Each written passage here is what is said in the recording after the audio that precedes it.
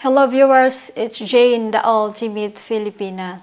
In today's episode, I want to make the bold statement that an ultimate Filipina is not addicted to her mobile phone like mini Filipina. An ultimate Filipina will never text, watch, or call on a mobile with her companion unless it's an emergency situation. She will not cook with the mobile phone as part of the menu. Not will she take it to the shower, bedroom, or comfort room. Distractions can lead to injuries, especially when a person is in motion. The impact of distraction while in motion, such as driving, walking, texting, or talking on the phone, watching a video on the phone, or listening to music on any mobile device, has been found to be hazardous. It is even more hazardous to be doing their destructive actions during daily activities. It can be hazardous not only to oneself, but also to others, motorists, or people as well. Doing this destructive task while running or walking can be hazardous to oneself as well as to others pass by.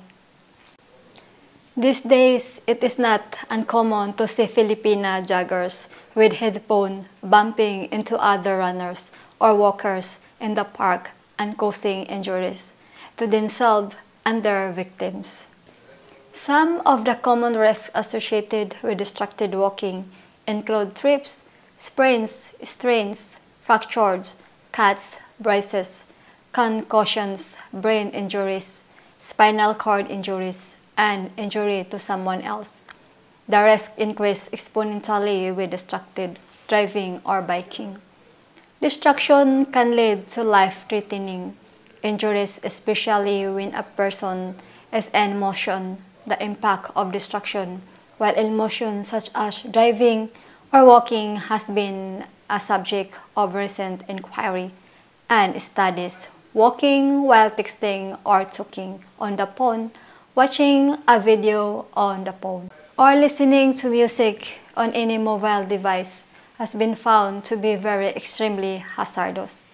Simply put, destructive tasks shouldn't be done while in motion. Similarly, doing this destructive task while running or walking can be hazardous to oneself as well as the other passers-by too. These days, it is not uncommon to see runners with headphones bumping into other runners or walkers in the park and causing injuries to themselves and their victims. Some of the common risks associated with distracted walking include trips, strains, and even death from blindly walking into the traffic. The phone addiction is on a scale unimaginable for an ultimate Filipina.